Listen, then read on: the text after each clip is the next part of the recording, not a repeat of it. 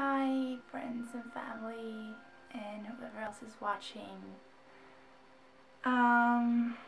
First of all, I want to apologize to anyone that I know who feels shocked right now and it's just like, what the hell? I really hope you do understand that I've just not been feeling like talking about this to a lot of people. Samma till er där hemma. Det är inget personligt och jag vet att jag inte har berättat för ganska många där hemma som känner mig och tar inte personligt vad jag saknar er. I know it's scary and unusual for me to put myself out there, but I'm not gonna care because this is a pretty big deal and I'm doing this for my friends and family and also for anyone else who's watching, because this is something that we all are probably gonna be exposed to one way or another in life.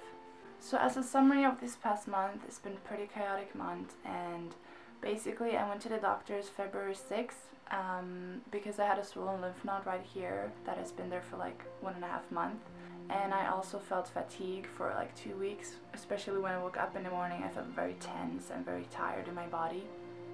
So I just went to the doctor to see so everything was okay, and it ended up with me taking a bunch of blood tests, scans, and meeting with different doctors. So they basically found a mass in my chest at first on my x-ray, and then I had to do more scans. This month has just basically been a bunch of tests and appointments with doctors and waiting games, which were the hardest part.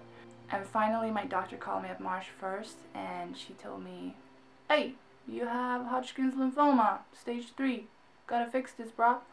It was good news because Hodgkin's lymphoma is a very treatable and curable cancer.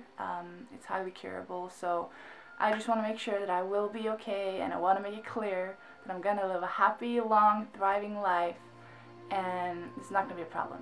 So that's basically what I got as diagnosis.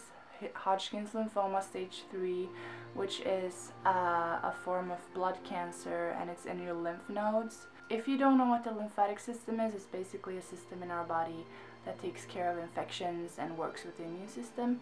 So obviously I've had some time to think about all of this now, and I got diagnosed 11 days ago.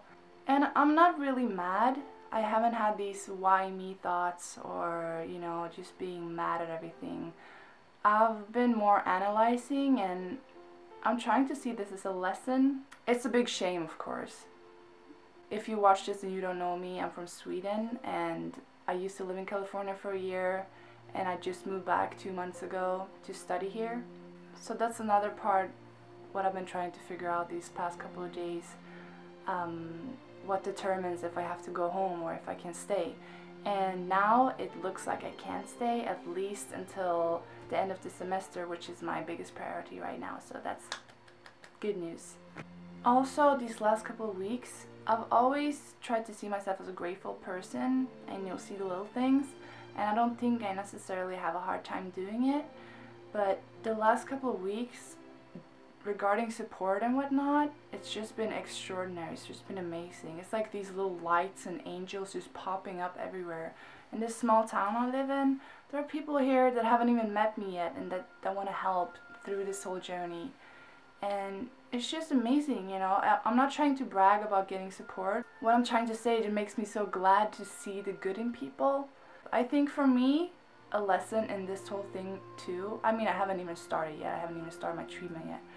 But a lesson for me, I think, is to, you know, accept that I need help and accept that I will need support through this. And also through this whole journey, I think what's gonna make me go through it much easier is just not take it too seriously all the time, keep doing normal things as much as possible. I'm gonna be so determined to keep going to school until this semester ends, and just laugh a little bit about it and cry when I need to.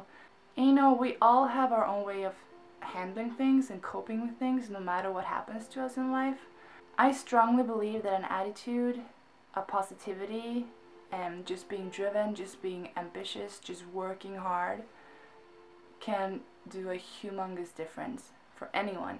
I think it is important, no matter if you're sick or healthy, to always surround yourself with good energy, with good food, with good people, with nature, And that's what I've been trying to do. That's what I always try to do. Just make sure that wherever I am, I'm happy. That's why I'm back here in California, because I'm happy here.